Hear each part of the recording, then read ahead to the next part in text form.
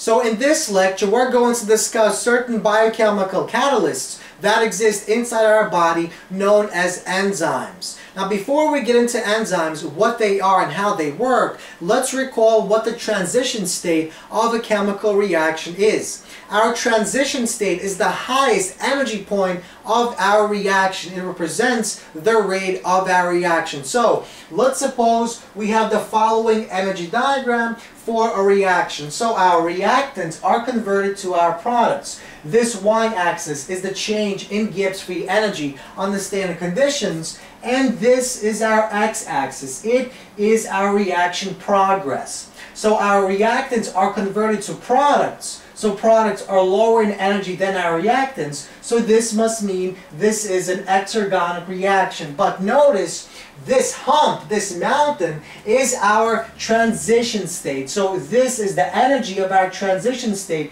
It's an energy maximum. And this solid line is our uncatalyzed reaction.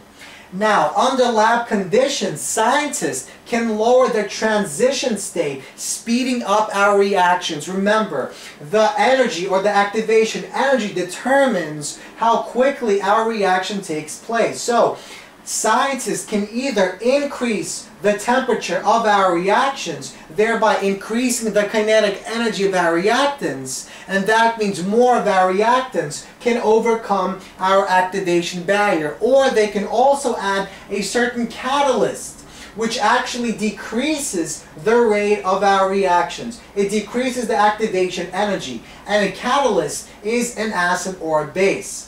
Now, our body works in a slightly different way. Our body also utilizes these catalysts, which help decrease the rate of our reactions, but they cannot simply increase the temperature. Our body cannot simply increase temperature or add an acid or a base, because our biochemical reactions taking place inside our body depend on certain temperatures and certain pH environments. So our environments inside our body need to be of a stable and constant environment. So, once again, under lab conditions, we can speed up reactions by increasing temperatures or by adding a catalyst such as an acid or a base. On the other hand, proteins and various biochemical reactions in our body depend on certain temperature and pH environments. Instead of using acid bases as catalysts, and instead of increasing temperatures, we use enzymes. So enzymes are usually proteins that assist in the reaction. They assist by converting our reactants to our products in a quicker fashion. So enzymes can do the following things: provide a microenvironment for the reactants that can stabilize the transition state, thereby lowering the activation energy and increasing our rate. So basically what an enzyme can do is stabilize our transition state energy, lowering the activation energy, thereby increasing our rate of reaction. Now enzymes can also orient our reactants in a special way so that the reaction occurs at a quicker rate.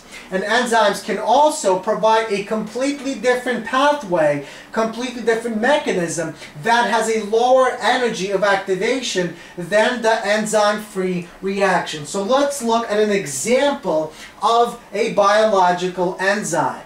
So glycolysis is the process by which glucose is broken down into its constituents, into its components, which can then be used to create energy in the form of ATP.